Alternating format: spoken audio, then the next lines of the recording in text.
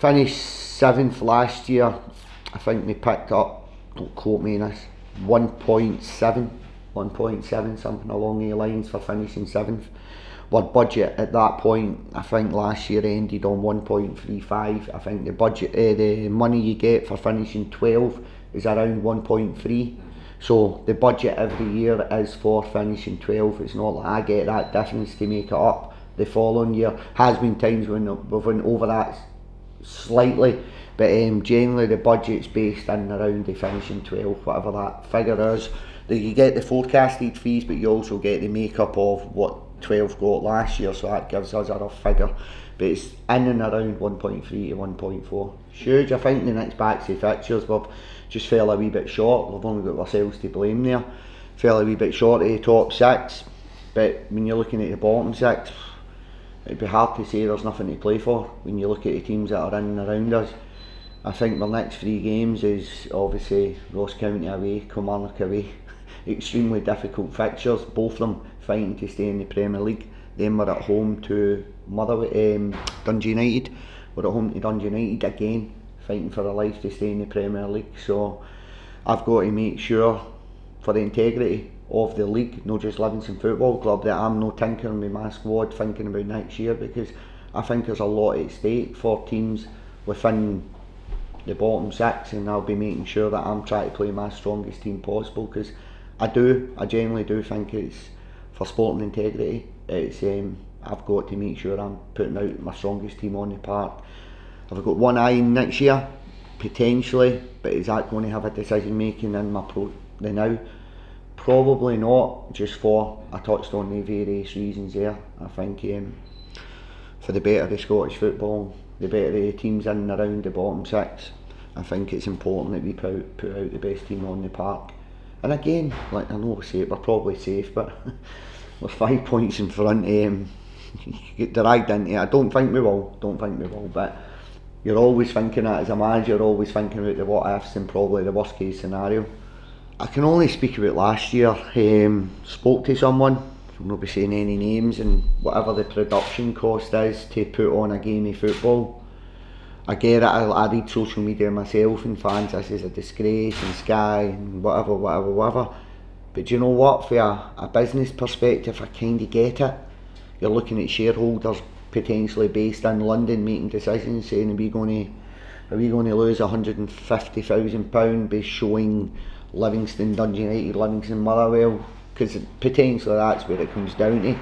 And I think it would be bad business decisions from the shareholders, these people that make these decisions, if they were to choose to do that. So it's ultimately where we are in terms of the Sky deal. So I've personally not got a problem with that. I do understand the business, the economics behind it, albeit I can see it for the fans' point of view as well. But I think if there's anything that's ever evolving, I think money trumps everything in modern day football. So I think it's obvious what the decision is going to be there.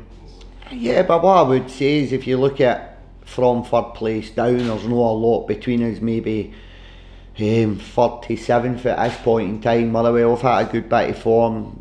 Stevie's just took the St Johnstone job, so again they could go on a good run of form. So I don't think there's been a lot in the league, and you look throughout Scottish football, I think every league's been highly competitive, and it's brilliant. You look at Friday night football, what a game of football we've got there, eh? Like, as a Scottish football fan, I've based all my training around, we're travelling to Ross County and Friday night, so we're in a wee bit later, so we're making sure we're sitting on the bus watching is it at Queen's Park or Dundee?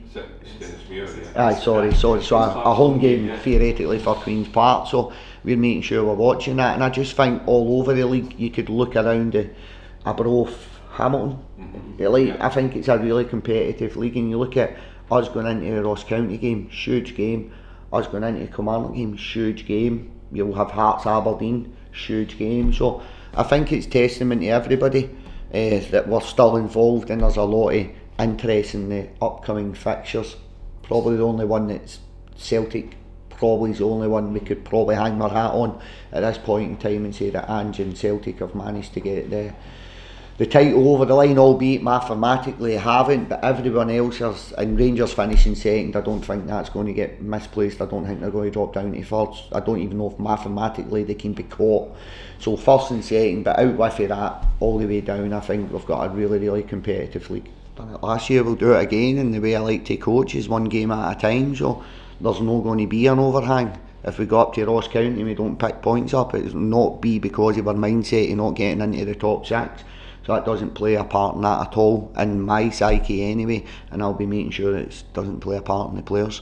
He's been training, so he's still probably a wee bit off it. I've got one reserve game left where I'd like to try and get Tom 90 minutes before he's considered for first team action. But he's been in doing a bit when the boys are off. He's been training with the first team. He's been doing all the cardio work, doing all the gym work. So he's not in a bad place, to be honest. But there's still a good bit of match sharpness still needed there. And it's, as I spoke about earlier with Brian, it's very difficult for me just to mix the team up to Livingston's benefit, but to the detriment of other teams in the league in terms of our playing teams that are fighting relegation. So again, parts of his game time is probably going to be limited because of who we find ourselves playing in the next 2-3 fixtures and where we find ourselves in the league.